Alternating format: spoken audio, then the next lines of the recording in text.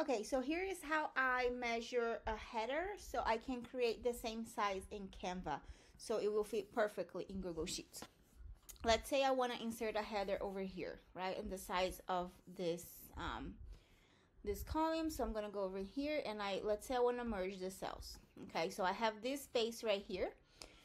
What I do Shift Command 4. In this case, I'm on a Mac. So you can just come over here, and then once you do this, you will see the size. You see here that says 856 by 95. So then I take a screenshot of that, and then I go to Canva. Now I could either create that same size. You go to create a design, and then you go to, where's the custom size? Here, custom size, and then you can enter 895 by 95 or something like that. Or but that's gonna be too small, so depending on your image, it's going to be blurry in Google Sheets. So what I like to do personally, I take a bigger size. So for example, a 1080, either this, that might be still too small. So I'm gonna go with the 3000 by 3000. So I just select this one, and then I'm going to get that screenshot and here, and I'm gonna enter that right here. So then I'm going to go to this side, and then I'm just gonna go all the way to the other corner. So here you can see it's 3000 by 333. So I'm gonna go to resize, custom size 3000 by 333, and then I'm gonna click continue, and I'm just gonna say resize this design. Now you can delete this. This was your model. So if you go back, you will see now that it fits perfectly in here. So if you go all the way out, that is the same exact size. And now you just go ahead and enter an image. So let me see here, elements. I'm just gonna add any photo. Yeah. And then you can do set image as background, and then you can double click and adjust like where you want, you know, that space to be. And then you're going to download that.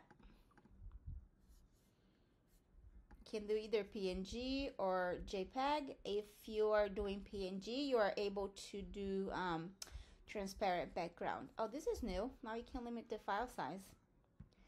So then, because I'm not doing any, like if you're doing like words, or you know, like a heading with words and stuff like that, and you have nothing in the background, you may want to use transparent background, because then it will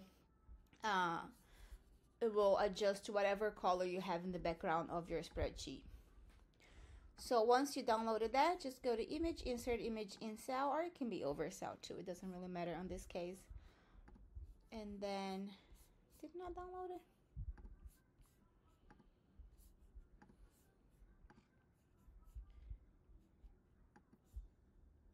Download. Oh, it's not letting me because there's only one image. Hold on. Let me add text.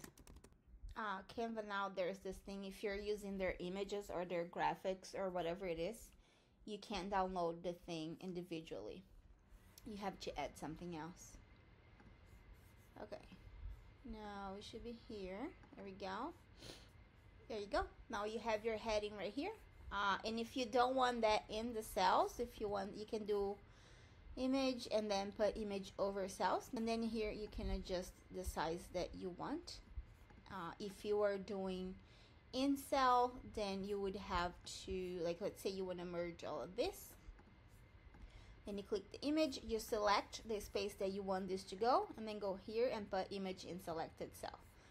Now you will see here that there's a little white space, and that's because we created the image based on that previous dimensions, right? So then if you want to make sure that this adjusts, you can just